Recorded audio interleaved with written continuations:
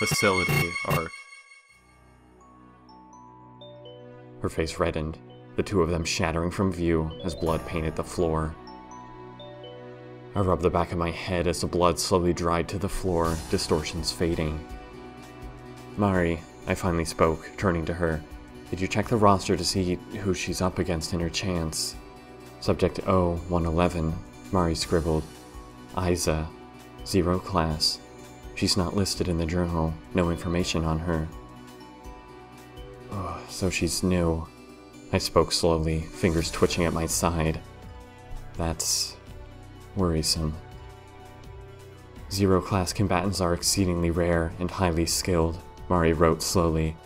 It's unlikely we could have helped O2 even if we had information on O-111. So it's up to her, I sighed, nodding. She certainly seemed confident enough in her ability to win. That may be the danger. Mari jotted in the margins, eyes scanning me. I do not wish to say this, but we should account for the possibility she does not survive. I breathed heavily, grimacing, before softly agreeing and turning back to Alex. How about it? I spoke. In the event Lauren, Mari, and myself are killed, we'll need to be sure you can continue what we've started here, at least until you can find followers to pick it up. She swallowed hard. If that is how I can repay my debt, she spoke nervously, I will help you. I sighed, before turning to Mari. Alright, Mari, I spoke. Fill Alex in on the details. I'm going to find 8 in the viewing room. Meet us up there. Mari nodded quickly, blood halo fluttering. I took off down the hallway. The screen flickered overhead as I entered the viewing room to find several subjects standing in loose groups. 8 was nowhere in sight. I glanced up to the screen as several eyes landed on me. O2, Lauren versus O-111. Isa, it read in blocky text.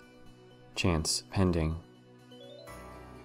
The other figures in the room were growing visibly nervous in my presence, shifting edgily. I met several of their gazes and forced a painfully awkward smile as I tried to be sure 8 wasn't among them. Mari had said the crowd that usually watched the chances was a special breed of parasite. I imagined they had to be, to willingly watch their facility mates kill each other, let alone enjoy it. Her words did little to prepare me for the faces staring at me now, however. Everyone was more or less the same age, frozen at their current body type as soon as the parasite took over. That, in combination with the drab matching uniform, should have made everyone look more or less the same. But the cast of characters in front of me couldn't have been more colorful.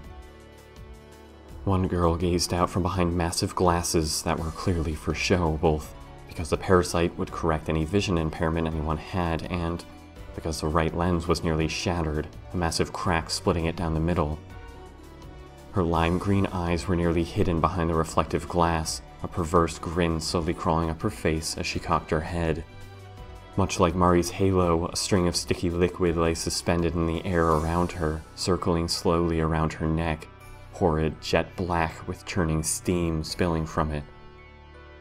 Her number was 617, her 6th class standing convincing me that whatever the liquid was, it was without a doubt some kind of ghastly poison. The way it bubbled and churned made me sick, and as her smile split into a grin, more of the cloying tar spilled from her mouth like saliva. 7 and 6, she tilted her head with a slight twitch, eyes flashing to someone beside her. John, was it, there now? The girl beside her, 301, a taller African-American with long, straight black hair, just shrugged. Taser dude, another girl giggled, her dirty blonde hair nearly covering her dark brown eyes. Didn't expect to see you here. Surviving a penalty test. Weird.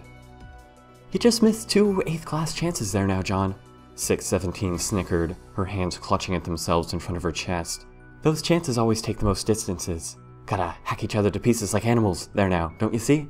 She swallowed to keep the black tar down through her wide smile, readjusting her glasses with twitching hands. 8th classes, I spoke, looking back to the screen. Wait, do you remember the names? 617 swallowed hard, and then proceeded to laugh for several seconds. Destiny and Yui, I believe. She twitched, eyes flicking around my face. Hehe, of course. Now it's just Yui. What's this? There now. Is that important? Why so tiled up, John the Taser Dude? Forget about it. I shook my head, breathing out and taking one last second to look around the room before backing out. I am looking for someone to solve. Thought she'd be here. What was going on? Thank goodness 8 wasn't one of the chance participants I had missed, but she said herself that she always watched the chances. Where was she now? I couldn't go looking for her around the facility. Dahmer wouldn't hesitate to tag me if I overstepped into another division where I didn't belong. My question was quickly answered, however, as I stepped outside the room to see 8 walking down the hallway in slow strides, hand clutched to her head. She looked as if she was in massive pain, so much so that her usually unyielding face was twisted in discomfort as she struggled to keep walking. 8? I called out, beginning to walk towards her. At the sound of my voice, her eyes shot up, a sort of confused terror splaying across her face. I wasn't sure if my eyes were just playing tricks on me, but as her irises came into view, I could have sworn I watched them flicker with a sort of static, red and violent like a frayed TV image. She suddenly stumbled further, hands slamming against the wall to catch herself. As I ran beside her in concern and offered my hand, her eyes just flicked around wildly before again settling on me, another slash of static seeming to fray the very material of her retinas. This time, however, her body seemed to shudder, fear further painting her face. John? She blinked in panic, growing weak and falling forwards. I scrambled to support her, nearly losing my own balance. Yeah, I shook my head. It's me, what's wrong? She shuddered, swallowing hard several times as if keeping down vomit. When she finally did speak, it was raspy and weak. Subject 12. She gagged, eyes unfocused and wild. Where is 12? 12? I responded in confusion, trying to hold her steady. What do you mean? Subject 12? Callie? Hostages. She shook her head slowly, as if trying to figure out her words as she spoke them. John, where are we? She was finally beginning to steady herself, eyes clenched tight as she pressed her hands to her head. Circe Parsons. She finally spoke slowly and carefully. I am... right, I nodded, cautiously advancing closer in concern. That's your name? I hesitated, wishing I had more information to give her. You're in a facility, I grimaced. You're in a facility for left-hand parasites, you're subject 888. She softly nodded, but said nothing for a while. No, I get that. I'm fine. She finally spoke with slowly growing confidence. I apologize for the weirdness. I thought I had something I wanted to tell you, but I believe I was just nauseous. You asked me where we were, I continued, nervously letting go as she pushed herself away from me. That's a scary question. Is something wrong? What happened? I'll get back to you on that. She blinked a few times before finally opening her eyes all the way. Tell me, John, do God-bearers experience headaches? Now that you mentioned it, I don't think so. I shook my head. After all, pain signals to the brain would have to be interpreted through the God node, right? Agreed, she nodded. I can't say I remember the feeling of a headache since I was human. This makes the feeling that struck me while walking towards the chance room minutes ago all the more strange. Headache? I cocked my head. You think? I'll be sure to let you know. She shook her head before her eyes narrowed slightly on my face, her expression shifting. You look different, she continued. Have you always been so ghastly? I was taken aback, glancing down at myself before looking back to her. Ghastly? I echoed, shaking my head. I think getting killed off by a parasite wasn't the best thing for my complexion, if that's what you mean. Different since when? I'm not sure. She furrowed her brow, her feet slowly backpedaling now as she seemed to be losing herself deep in thought. I don't believe I will be present for O2's chance, she continued, talking to herself more than to me. I have some tests to run. With that, she turned around, beginning to walk back down the hall where she came. I put out my hand, meaning to say something before being cut off as shouts of excitement came from within the viewing room. The chance must have started. I turned back to 8, only to see her long gone, my hand sinking down to my side. I tried to scrub the confusion from my face, taking a breath and shaking my head before sighing and walking back into the room. A chance to prove yourselves. I caught the end of Dahmer's speech. Your chance begins in 3. I stared intently at the TV, coming to a stop beside 617, whose eyes flicked to me as a wicked smile split across her face. Her toxic saliva swirled slowly, her arms folding as she smirked and looked back to the TV. 2. Dahmer continued. I could see Lauren in the chance room, her cocky demeanor all too apparent as she simply stood with her hand on her hip. Her opponent was a similarly tall girl with shoulder-length bleached white hair, piercing mint eyes, cold and lifeless. Around her neck hung what appeared to be a crucifix or other type of religious iconography. She didn't blink, stiff and emotionless. There now, 617 murmured beside me, peering slyly over her cracked glasses. I'm not the biggest rotor of zero-class chances. They go too quick. There's no fun involved, especially when it comes to O2. She doesn't give her opponent much of a chance. Pun intended, there now. She giggled. 1. Dahmer's voice crackled. Begin! The viewing room fell dead silent, a feeling mirrored by the room on the TV. Lauren's eyes just condescendingly surveyed 0111, only showing a sign of change as the girl suddenly jerked into motion, hand raising from her side. The metal glinted harshly in the lights of the chance room, a sense of shocked disbelief instantly permeating the faces of every observer. She was holding a gun? Lauren's eyes widened in sheer confusion for a good second before her disbelief broke into hysterical laughter. This was closely mirrored by 617 beside me. I'm sorry. Lauren tried to compose herself, form flickering on the TV as she cocked her head, pointing to 0111's hand. I'm sorry, but what the fuck is that? 0111's finger slowly clicked off the safety, hand remaining impossibly steady in its aim. Glock 17. She spoke dryly. Lauren tried to contain her laughter, the sheer absurdity of the situation causing her to double over.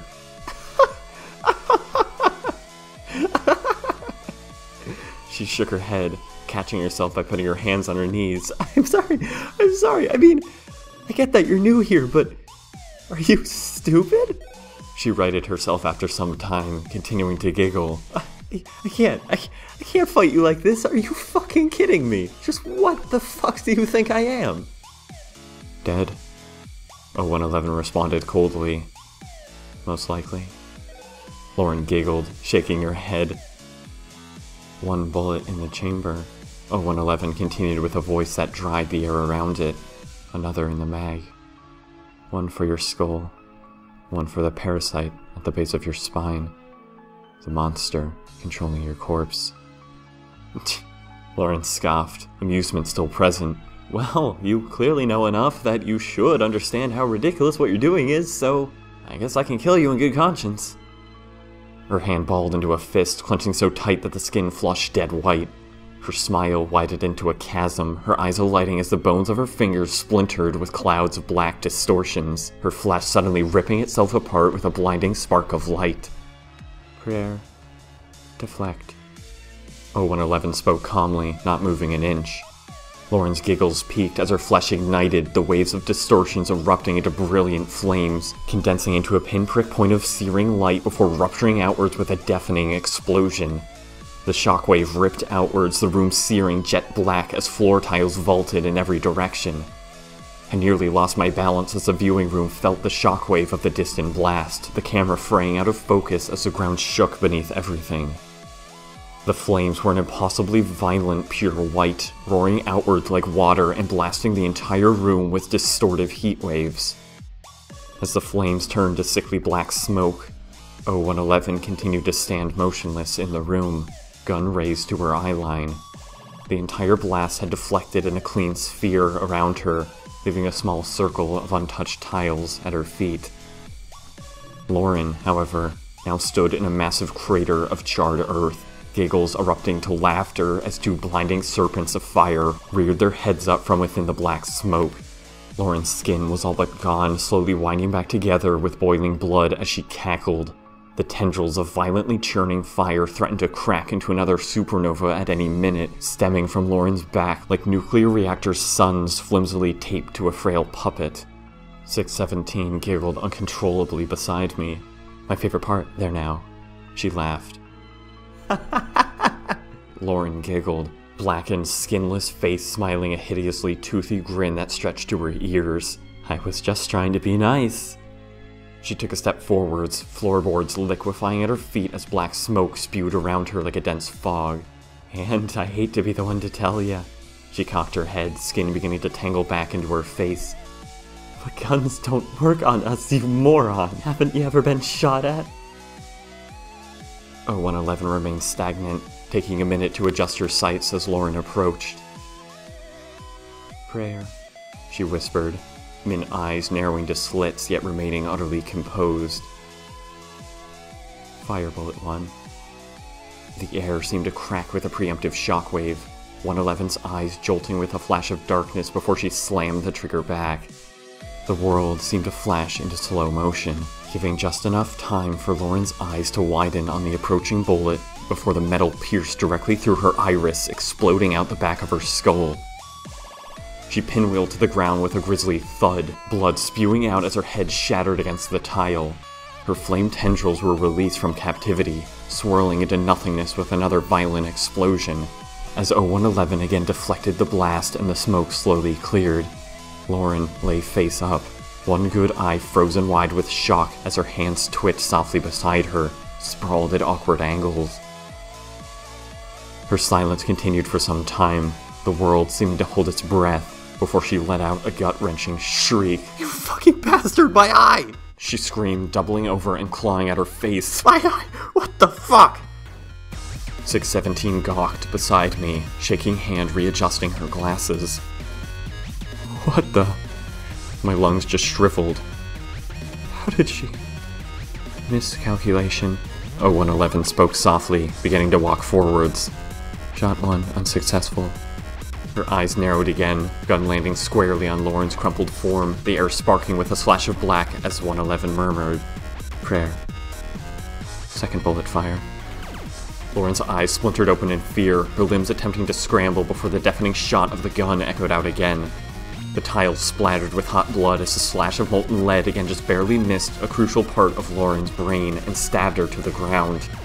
She rolled across the tiles, her teeth gnashing, hand flinging out in a cry of rage. Distortions tore forwards, O-111 parrying to the side as an explosion ripped apart the air. "What the fuck?" Lauren screamed, wrenching the bullets from her skin with distortions and scrambling backwards, flesh ripping outwards as a plume of fire ignited with a blinding crack. "Fight like a fucking man!" She hacked the tendril with volatile speed, O-111's face not yielding in the slightest as she put up her arm to shield herself. Watching the limb get lopped cleanly off, serrated fire cauterizing the wound instantly. O-111 stumbled back, eyes not even watching her limb as it slumped to the floor, gun clattering to the ground. "Clock exhausted," she spoke formally. "2 bullets spent, moving on to a higher caliber and increased fire rate." Lauren was able to scramble to her feet, teeth gritting together. She tore the gun in every direction with distortions and hacked again at O-111. "Quit fucking talking to yourself!"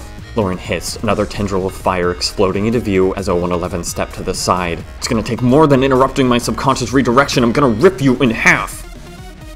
This time, as Lauren's other tendril came down, O-111 again muttered to herself some command, body flaying itself apart into a partial liquid, flesh tendrils slapping against the ground as she skirted to the side instantaneously. "What?" 617 gawked beside me in the viewing room, again peering over her glasses as her toxic saliva dripped to the floor. What's that? Partial teleportation. I finished for her, not even realizing how tight my hands were clenched, beads of sweat matting my hair. I was cut off as another ear-splitting explosion rocked the room, Lauren hissing venomously as fire erupted into violent plumes and circles around her. Even with her instantaneous speed, chunks were being repeatedly blown off 111 until the girl was forced to scramble backwards, flesh tendrils stabbing into the tiles as she skirted across the room. Lauren took a second to breathe, teeth gritting together in rage. 0111 slowly retracted all but 2 tendrils, her jacket falling to the floor as she slowly pulled out what appeared to be 2 MAC-10s, fully automatic pistols. Her tendrils slithered to slam extended magazines into the weapons as she clicked the safeties off. Lauren staggered to a dead stop, flailing backwards. Cartridge 1 through 3. 0111 spoke coldly. Bullets 1 through 90 fire. Prayer. Remove opponent's legs. Lauren reeled backwards, yanking up floor tiles with distortions to greet the spray of bullets exploding from the automatic weapons. The tiles splintered in every direction, blasts of distortions flaying out in massive shockwaves, hacking bullets into the ground and deflecting them with blinding flashes of splintered metal. It wasn't good enough, however, blood spewing from gashes as a spray of blurring lead cut through Lauren's torso. She rolled to the ground, cursing loudly and throwing her arms out. The tiles around her ruptured in a massive fissure, buying her time as 0111 staggered to retain balance. The ammo exhausted itself quickly, but 0111's eyes just remained steely and lifeless. She dropped the cartridges with a loud clatter as more tendrils split from her back, stabbing the weapons from her hands and raising them above her head. Her own free hands now then reached at a covered sling around her back as the tendrils reloaded the weapons and steadied their aim. She slung the large covered weapon into her hands, raising the massive scope to her eyeline, only to flinch backwards as a jet of fire sprayed molten carbon at her feet. Her body lacerated as an explosion ripped upwards. Her limbs spiraled into the far wall, body splitting to gory pieces as she tumbled across the floor. Cocoons of fire followed the corpse as it tumbled, before exploding outwards as a shockwave of distortions dissipated them. 0111's mint green eyes constricted to cat-like slivers as she stabbed tendrils into the ground to stop her roll, reforming crude limbs from flesh and bone. She raised up on her tendrils like a spider, cool and calm face showing the first signs of frustration. One of the tendrils cocked back the weapon in her arms as it reformed from broken and twisted metal. The shattered glass flowed back into the scope like water, and 0111 stopped cold in her stance as she breathed out slowly, closing one eye and again raising the weapon. Lauren's face grew pale, having little time to react before metal clanked and 0111 slammed the trigger of the sniper rifle back. Lauren slashed up a tile and sprayed out countless distortions, falling back as the spiraling bullet cracked into countless pieces inches from her face with a deafening explosion of light. The shell from the .50 caliber round clattered to the ground behind 0111, tendrils reloading the weapon with blinding speed before she fired again. This time, there was no hope. Lauren's head shattered before she even recovered from the last shot. The massive round hole punched right between her eyes, an audible snap leaving her to spin limply backwards to the bloodied tiles. Prayer, 0111 spoke softly, slinging the sniper rifle around her back again as her tendrils slithered. Save Subject 02 from the unholy binding of this creature. She walked slowly and deliberately, casually bringing up one of the MAC-10s as a tendril dropped it in her hand. She walked until she stood directly over 02's crumpled form, clouds of blood fighting to piece back together the irreparable damage to her shattered head. And so I cast you out, 0111 spoke, pointing the barrel down at Lauren's spine, so that you may once again find peace with God our Lord and Savior, and the angels on heaven and on earth shall rejoice. No, wait, stop! Dahmer cried over the speaker. 0111, you're the winner, do not kill! She pulled the trigger back, bullets littering 02 until the blood ceased to swirl, stopping dead and falling to the ground with wet splatters. Dead silence. Ah, damn it. Dahmer finally laughed over the speaker. Who am I supposed to test on now? Ugh, you big shots like to get back at me by doing that, don't you? It's starting to wear on my patience. 0111 said nothing, just picked back up her jacket and bowed her head in prayer. Her tendrils moved rapidly to collect her various weapons and store them neatly back inside her jacket. She used distortions to recollect what bullets and shells she could from Lauren's body, and methodically kept her head bowed as she reloaded the mags and strapped them to her hips. In any regard, Dahmer sighed. Isa is the winner. Great work out there today, but if you disobey an order from me again, it'll be your last chance, alright?